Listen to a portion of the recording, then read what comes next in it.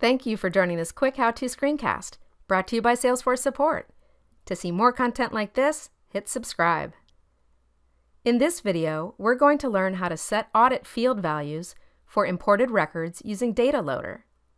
Data Loader allows you to set audit fields when you insert or import new records from a different org or other external data source.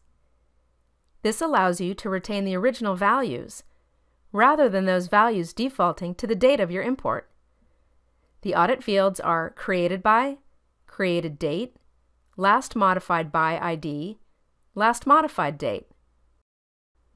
To set these values, you must have the correct features and user permissions enabled.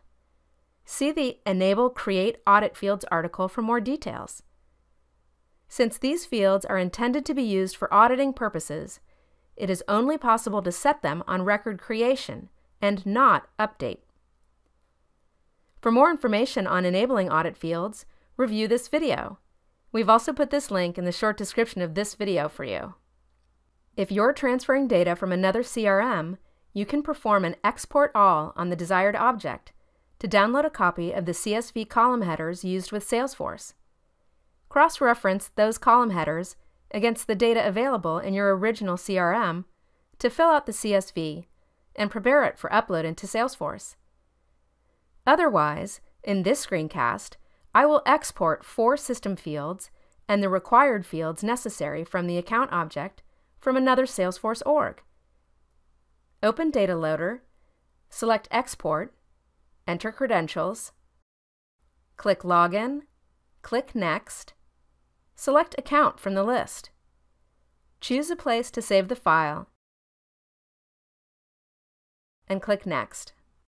Select the fields Created by, Created date, Last modified by ID, Last modified date, and Owner ID and Account name.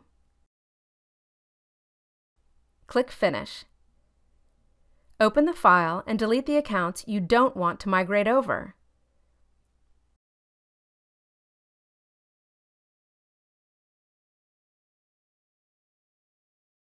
Note the formatting on how to insert the system fields. The org will accept these formats only. Also, make sure the user IDs are matching the IDs you want to use in the destination org. For more information on finding profile IDs and date format values, review these knowledge articles and videos. We've put links to all of these in the short description of this video for you. I'll alter the created date and last modified date.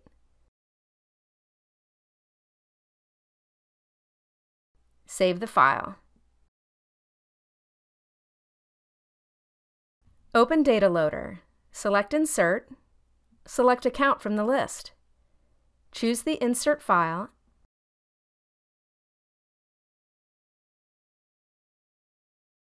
click Next and OK. Click Create or Edit a Map, and the Mapping dialog box will appear. Click Auto Match Fields to Columns. The column names should match up if entered correctly. If not, then drag the fields down to the column mapping.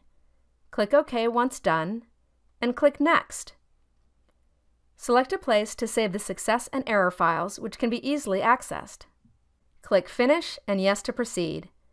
A dialog box will appear with the number of successes and errors. Log into the org and check on the newly inserted record.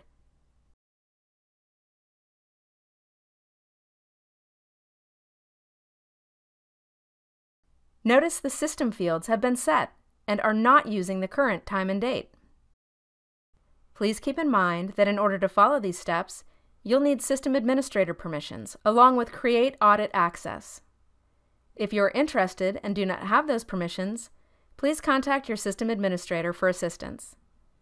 For more information, check out help.salesforce.com or visit us on the trail at trailblazer.salesforce.com.